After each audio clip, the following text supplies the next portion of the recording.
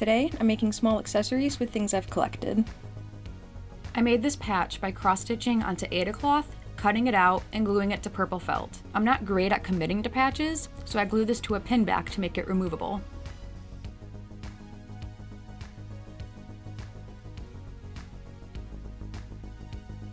Instead of setting the patch on the pin like I was about to do, put the patch face down and set the pin on the back. Next, I have a bag of acorns that I acquired at an antique mall. I find one that I like and glue a pin back to it.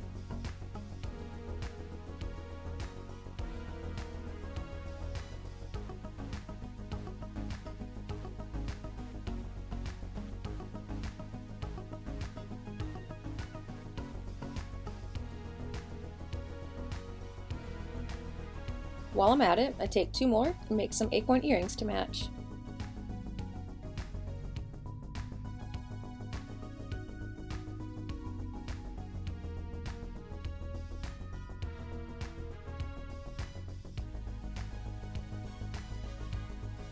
Next, I take a couple metal spikes and glue them directly onto earring posts.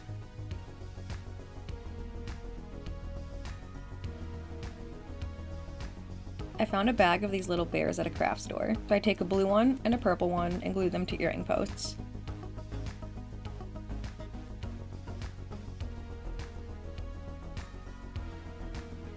I also put glue on the other side of the post for extra security. Next, I have these bob-ombs from Super Mario that I got in a micro blind bag. I have so many of these little figures, and 3 bob-ombs specifically, so now 2 of them get to live as earrings.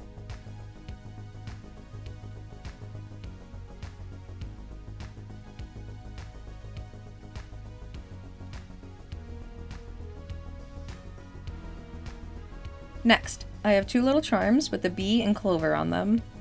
They open up too, very cute. I use jump rings and pliers to hook the charms to the earring hooks.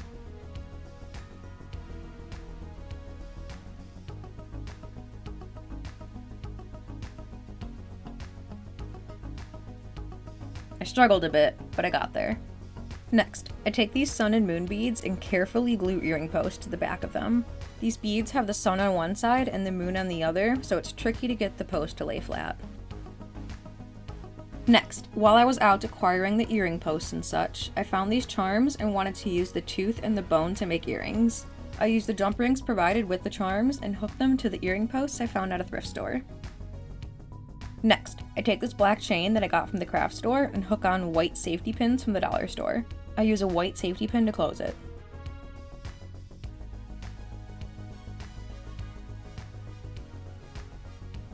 Gay pin. Very gay. Very pinned. Acorn collection. This gives me cottagecore vibes. Pin. Earrings. Spikes. Cute little spike studs. Simple. I like them. Bob-ombs.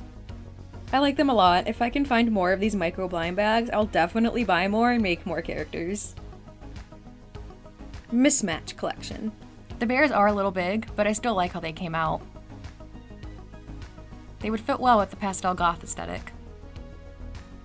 These sun and moon earrings can be worn alongside a lot of different things. Great for a celestial look. These little charms are adorable. I think they would go well with a cottagecore look, like the acorns.